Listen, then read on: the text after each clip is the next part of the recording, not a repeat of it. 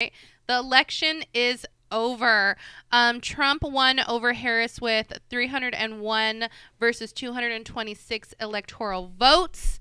Obviously, everyone has their opinions, which I say everyone's entitled to.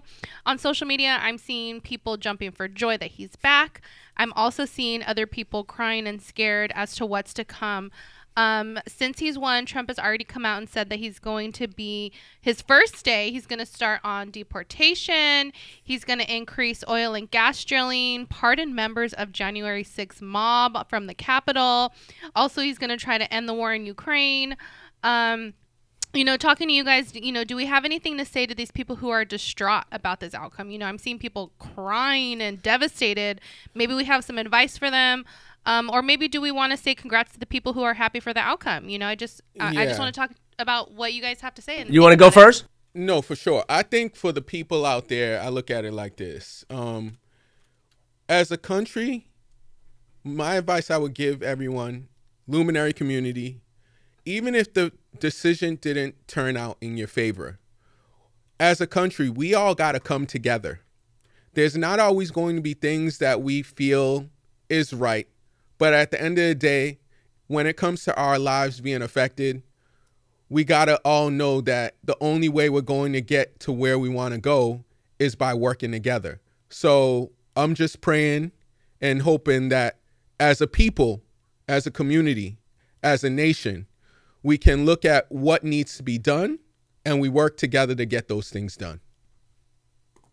I mean, that's a good point. I would say when Biden won the election the first time and people were saying the election was stolen and not accepting results, now we're accepting the results now. It should have always been accepted. The people have spoken. I don't mind saying I did not vote for Trump, but the fact that he's president, it is what it is.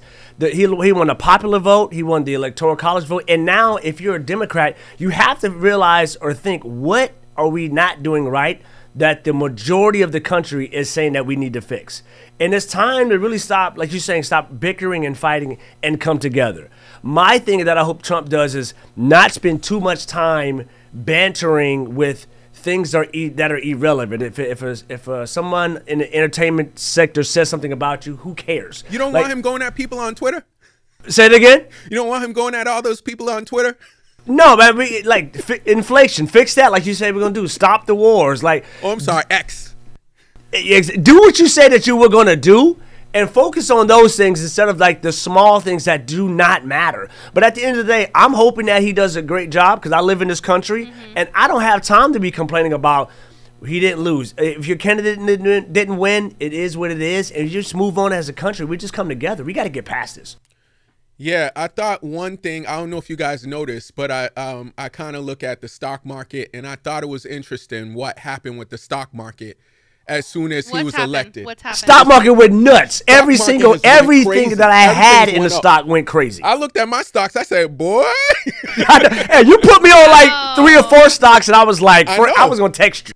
I know you were. I did see somebody on social media saying okay, at least make some good of it and invest in some stocks and make some money off of this kind of thing. Yeah, they said that. I don't know if you guys seen this, but supposedly the billionaires got a lot of money. Elon Musk got a lot of money. 16 billion. There you go. Well, duh. That's his right hand. What the investments? The investments. Oh, okay, the investments from the stock market going up. They made gajillions of money. What's the guy that does Facebook? You're talking about Mark Zuckerberg. He made. They were naming a whole bunch of them, and I just thought that was. Doesn't that seem really interesting, guys? Hey, I listen. When I woke up, I was kind of happy to see that every stock went up except AMC, and I'm about to jump out of that. I even got Trump social media. I even bought into that stock. I don't care. Oh wow, you're gonna make money. Didn't vote for him, and I'm investing in him. You know what I'm seeing on social media that I'm kind of I'm very surprised at is that a lot of people who were, Democratic and did not want Trump to win, they have been putting pretty hateful messages out there, and I've been so surprised on that.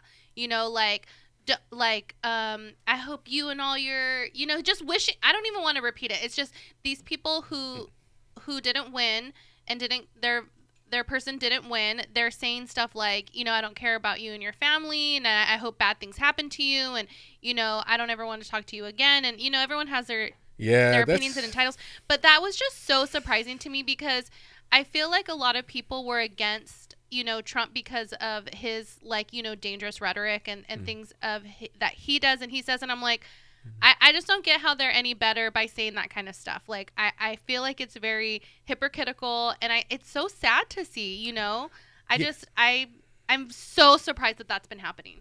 Yeah, you're going to have your hypocrites out there for sure.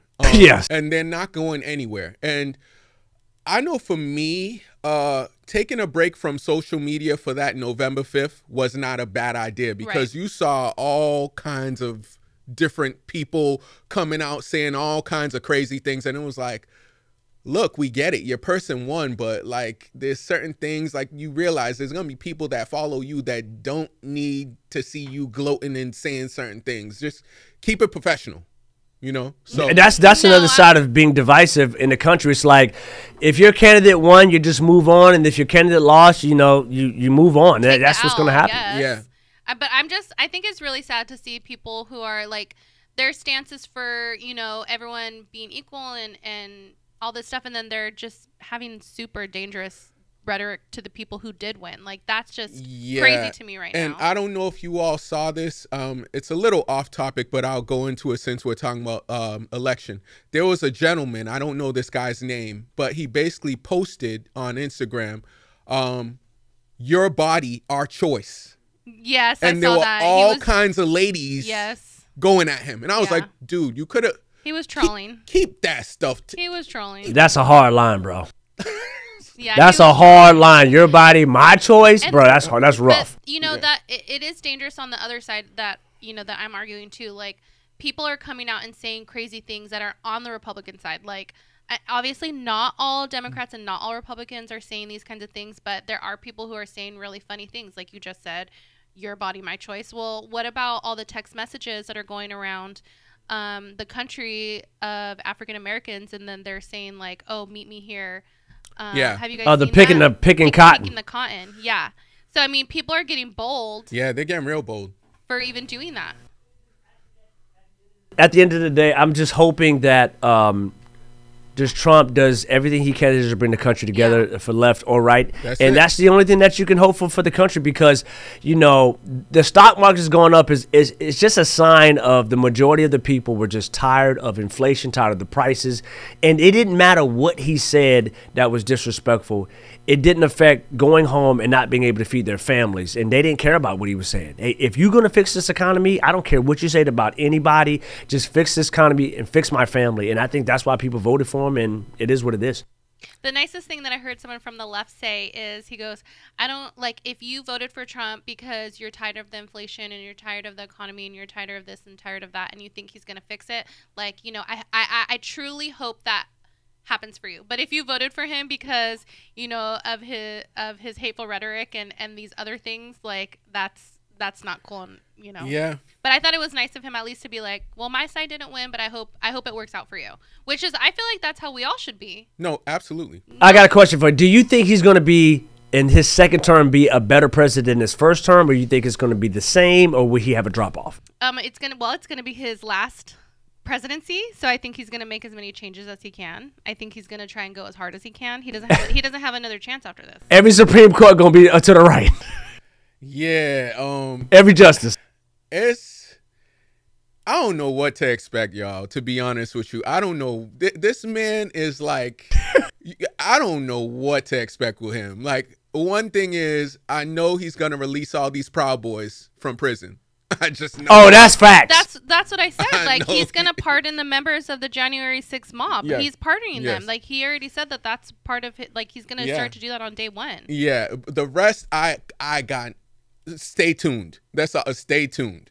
This is insane. But I don't know what's about I do to feel happen. bad for all the people who are, like, devastated and crying and worried about their future. Like, that's just obviously it's going to end in 4 years, his term, but a lot of their anxiety is going to be like on edge for every day for the next 4 years. Like, that is just really sad, because some people are not just worried about themselves. They're worried about their family members. They're worried about their sisters, their moms, their daughters, cousins, and stuff. So I do feel bad for that. How quick do you think the borders are going to close?